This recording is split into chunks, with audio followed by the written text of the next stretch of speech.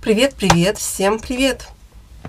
Как вы поняли по названию, и вот так вот должно было быть еще, по этой горе мусора, что сегодня у нас с вами любимое видео каждого блогера. Это пустые баночки, какие-то продукты удачные, какие-то здесь также у меня. То есть попадают в пустые баночки продукты, которые я попробовала и мне не понравились. Поэтому у меня тут не только использованные, но и неудачные. У меня шуба тут криво висит. Поэтому давайте начнем сразу с небольшой батареи продуктов для волос в виде шампуней Tel-Aviv. Да, это Tel-Aviv. Это для крашеных волос. Он сразу идет в мусор. Это Tel-Aviv. Тоже еще для каких-то... Это кондиционер Tel-Aviv. Это Tel-Aviv. Что это? Шампунь. Вы знаете, что этот Tel-Aviv, что Pantene, то же самое. Абсолютно для меня, что для крашеных волос, что для поврежденных, что шампуни, что кондиционеры. Для меня они такие взаимно заменимые. И я их очень-очень люблю. Мне они больше нравятся, чем вот те израильские шампуни. Как они назывались, про которые я тоже их как-то покупала. Как они назывались? Пинук, по-моему. Да? По-моему, пинук. Неважно. Те тоже классные, но у них есть запах. Такая, знаете, израильская душка начала 90-х годов. Но почему до сих пор нельзя ее изменить, я не знаю. Это единственное, что мне мешает вот в тех израильских шампунях. А так, те дешевле, работают так же, но отдушку я эту терпеть не могу. Я ее нюхала с раннего детства своего, и вот до сих пор сколько можно пользоваться одной и той же отдушкой. Надо что-то же менять, потому что, ну, просто как-то с 13 лет до сих пор очень много воды утекло. Дальше два шампуня сухих от Batiste, которые придают объем XXL. Знаете, они хорошо придают объем, но они делают такие волосы, как будто вы их побрызгали лаком, а потом расчесали. И это как бы, ну, не совсем приятное ощущение, но объем реально вот на корнях прям вот так дает. Но прочесать потом, особенно если это длинные волосы, уже вы не можете. Поэтому, как вариант, опять же, если у вас волосы чистые, то он будет пересушивать.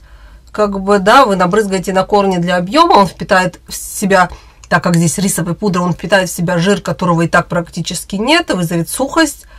Потому что, как ни крути, он все равно попадает на кожу, а даже если не на кожу, то корни, да, ну вот вы объем хотите сделать, набрызгали, сколько-то у вас здесь пересохнет, поэтому, как минимум, волосы должны быть нечистые для этого, хотя бы второй день, значит, их надо сначала расчесать, грязные, и потом как-то вот сюда набрызгать. А для объема реально вот использую, когда куда-то надо что-то, вот замечательно работает, но стараюсь не злоупотреблять, у меня здесь просто наверное, за полгода уже эти банки накопились. Так что 2, и на мои волосы вот, ну, раз на 5 мне его хватает. Опять же, я делаю только немножечко, чтобы вот где-то приподнять, не злоупотребляю, чтобы не пересушивать волосы, на всю голову никогда не наношу. И практически никогда не использую как сухой шампунь для очищения волос. Если уж, то есть классический, который легче расчесать, этот же просто не прочешешь. Это вот реально для объема и реально работает. Но также можно набрызгать лаком и прочесать, будет похожий эффект.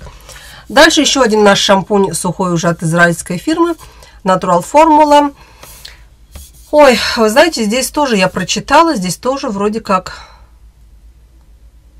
Что здесь у нас в составе? Да, рисовая пудра есть и все, но вот в чем фокус сухого шампуня? Что у него очень мелкого помола частицы, да, что они не видно, ты их можешь вычесать и все. Но вот тут... настолько мелкие частицы, что у меня они вызывают просто, когда я распыляю куда-то себе на голову, приступ астмы. Дышать, вот находиться рядом и вдохнуть воздух уже невозможно. С Батистом такое не происходит. А здесь, видимо, переусердствовали. Вот израильская марка это переусердствовала. Он работает хорошо, но вы должны набрызгать голову и бежать оттуда. Сразу расчесываться уже в другом месте, потому что находиться и вы только вдыхаете. Даже человек, который не страдает астмой, как я, он тут же превратиться в астматика, начнет задыхаться, кашлять, потом истекать соплями, слюнями, слезами и всем остальным. И у меня нет аллергии на это просто ты реально вдыхаешь, и ты чувствуешь, как будто ты вдохнул какую-то ужасную пыль. Вот, и да, я могу набрызгать, тут же убежать где-то в другом месте это все, это тогда нормально. Поэтому вот так я его ощущаю, но при этом работает он хорошо. Поэтому судите сами, насколько оно стоит, того не стоит. Стоит он по цене также, поэтому такая вот ситуация. Где-то он $8 уходит цена. Дальше выбрасываю 2 мюстеллы, одна на веревочке. Куда-то у меня все время падала, я даже не помню, откуда веревочка родилась. В общем, 2 мюстеллы, это, как она называется, гель для мытья тела и волос для детей. Я рассказывала, что для меня это лучшая, уже 100 раз, да, лучшая умывалка, которая есть. Она абсолютно разъедает тональную основу на лице, на одежде. Вот пятно тональника поставили куда-то на одежду, берете эту мюстеллу, просто выдавливаете на это место и немножечко даже просто пальцем растерли, и она просто ее, вот как моющее средство для посуды, разъедает жир. Вот то же самое делает мюстелла с тональником. Я не знаю, как она растворяет тональник, как он вымывается, но она убирает даже пятна тональной основы с одежды. Поэтому замечательно для лица, я ее использую как один из этапов очищения. Дальше идет в мусор от доктор Фишер маска пилинг. Я даже не помню, что это за маска пилинг. Вот такая. Я не пользуюсь особо масками пилингами. Я вообще не люблю никакие пилинги, никакие маски на лицо. Это не мое, я не люблю. Подумываю себе купить вот ту маску, которую мне в клиник делали тогда на лицо. Но, опять же, почему не покупаю? Я думаю, я сначала пойду возьму пробник и посмотрим, смогу ли я, в общем, с этой системой ужиться, потому что мало того, что я сейчас практически повзрослела, начала использовать тоник для лица, и вообще вот эта их трехступенчатая система очищения лица, я как-то стараюсь уже 2 месяца, я дисциплинирую себя, чтобы держать себя в таких вот рамках. Я не думаю, что я смогу еще справиться с маской, и особенно вот эта пилинг, она просто уже старая, я ей мало пользовалась. Я каждый раз покупаю какую-то маску и каждый раз понимаю, что я не могу им пользоваться, просто не люблю. Кстати, сегодня у меня на губах вот этот от Estee Lauder, как они это называют, блеск, масло для губ. Вот такой вот.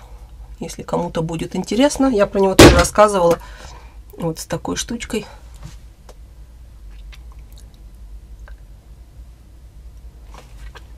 В общем, интересный продукт. Ярко-розовый. Написано, что он... Не написано, а мне сказал представитель компании, что он якобы должен естественный пигмент губ усиливать. Ну, не знаю, может быть. Ладно. Так, это в сторонку. Дальше идет в мусор Дерма. Вот такой вот крем для всего. Я про него много раз рассказывала на протяжении многих лет.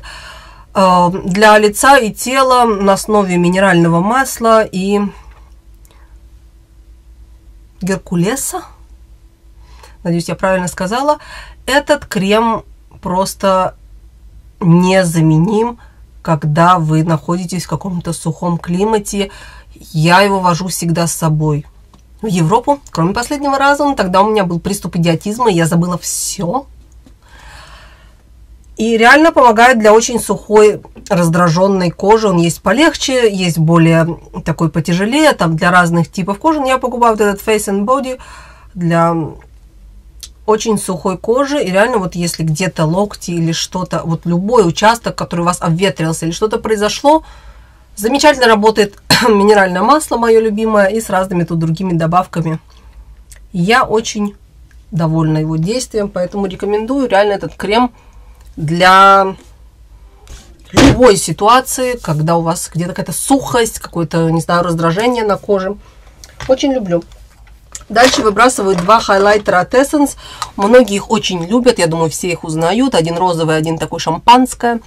Мне, кстати, кто-то как-то написал: неужели вы правда это все выбрасываете? У вас нет какой-то подружки, которой вы это все передариваете? Наверняка вы это не выбрасываете. Я это все выбрасываю, я никогда ничего не пристраиваю. Последний раз я пыталась пристроить обувь, и это закончилось крайне печально. Меня же еще и обозвали. Но так это бывает. Поэтому я давно уже поняла, что я ничего... Кстати, сегодня посмотрите, какой у меня именной браслет. Ему 100 лет уже. Ksenia тут написано. Так вот, в чем проблема с этими хайлайтерами? Вроде они кремовые такие, они красиво смотрятся, но они разъедают мне тональную основу. Их хорошо бы наносить, когда у вас нет тональной основы на лицо, для тех, кто не носит тональную основу. Либо их хорошо наносить хотя бы на тональную основу без пудры, но я пользуюсь сверху плотной пудрой, потому что я так люблю. И поэтому их становится не видно, нанести это на пудру, оно тут же разъест и начнет все это растягивать. И даже тональную основу, если я сразу на тон наношу вот сюда, она тоже начинает как бы, знаете, вот такой вот эффект, как были тональники 20 лет назад, когда они так зернились от того, что у вас жирная кожа. Вот такой эффект получается. Поэтому я не знаю, я слышала про них очень много хорошего, но, к сожалению, у меня они не работают. Я купила сначала один, потом второй, думала, может быть, знаете, мне бракованный попался. Но нет, розовый делает то же самое, поэтому оба в мусор. Дальше идет пудра, моя любимая запеченная пудра от Пупа. Это уже номер 0,4 в этот раз, потому что 0,1 стал слишком какой-то желтый. Вот так она называется, кому интересно. 100 раз про нее говорила. Дальше идет... Не испачкала здесь. Дальше идет в мусор тушь от Lancome, она закончилась. Как она называется? Гипноз Волюм Портер. Вот такая вот гипноз. Хорошая тушь, для меня золотой стандарт. Дальше выбрасываю вот такой вот миниатюрку крема, закончился от Estee Lauder. Revitalizing Supreme, я про него где-то уже говорила, повторюсь еще раз. Для меня этот крем, это дневной крем, он очень силиконовый, и для меня он потрясающе работает как праймер. Я наношу его только на Т-зону, да, и он потрясающий, без других кремов, без всего, просто встаю и наношу с утра после умывания на Т-зону, а на щеки наношу другой крем без силиконов уже, потому что там реакция может быть разнообразная на силиконы. Вот, поэтому на Т-зону, да и здесь у меня достаточно кожа такая, она не, с нее ничего не течет.